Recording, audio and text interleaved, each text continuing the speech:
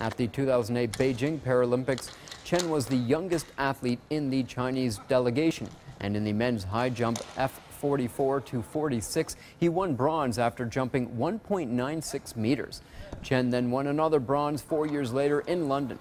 At the 2016 Rio Paralympics, Chen finished with his personal best of 1.99 meters and won the silver medal in what was a big step forward in his career.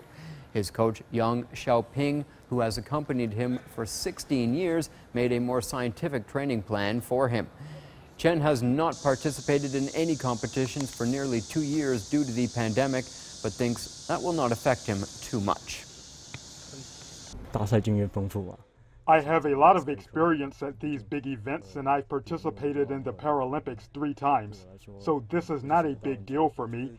And since this is my last time at the Paralympics, I will do my best to get a good result. I will chase my dream and leave with no regrets.